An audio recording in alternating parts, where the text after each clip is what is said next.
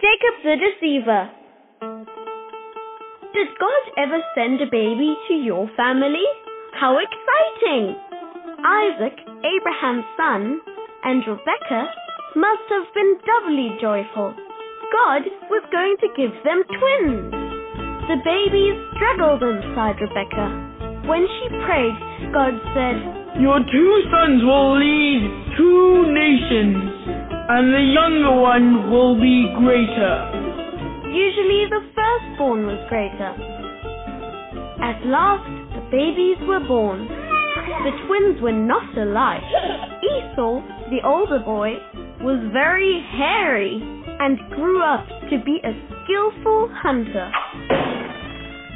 Jacob was smooth-skinned and liked working around home. Father Isaac loved Esau best. Mother favored Jacob. One day, Esau was hungry. "Give me food," he told Jacob. "Sell me your birthright," demanded Jacob.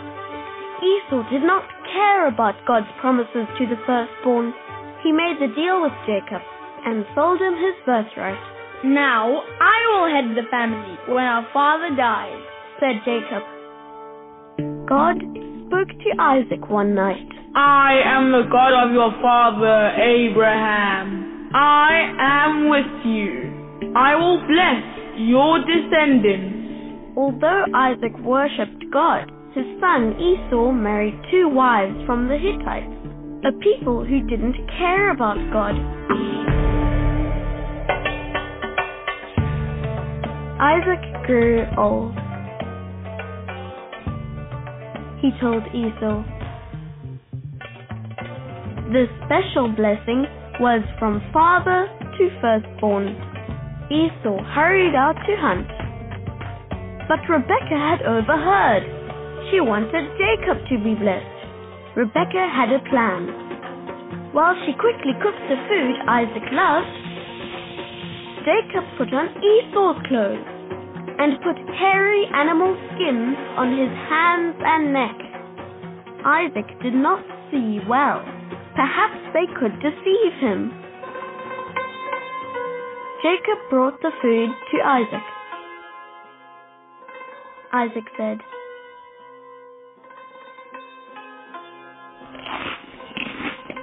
after he had eaten the food, Isaac blessed the son, kneeling before him.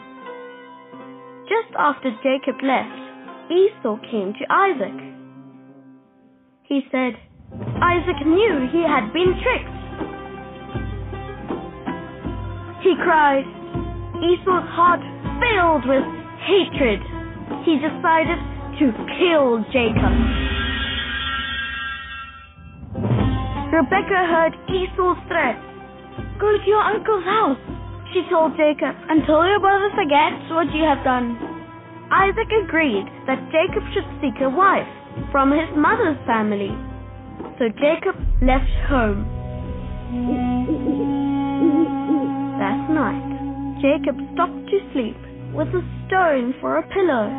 Perhaps he was lonely, perhaps afraid, but he was not alone. God spoke to him in a wonderful dream. "I am the God of your fathers, Abraham and Isaac.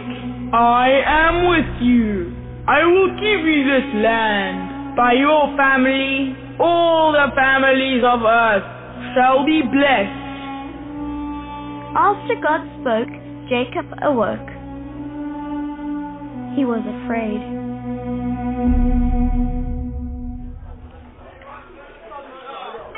Jacob's uncle Laban welcomed him. Jacob loved his cousin Rachel and served Laban 7 years so he could marry her. But on the wedding night, Laban cheated Jacob. "This is Leah, not Rachel," Jacob complained. "You tricked me." "The oldest daughter must be married first," Laban said. "Now marry Rachel and serve me 7 more years." Jacob agreed. Perhaps he remembered his own trickery towards Isaac and Esau. Jacob had 11 sons. As years passed, he longed to take his family back to Canaan. His parents were there, but so was Esau, who had vowed to kill him. Was it safe? One day, God told him to return. Jacob gathered his family and flock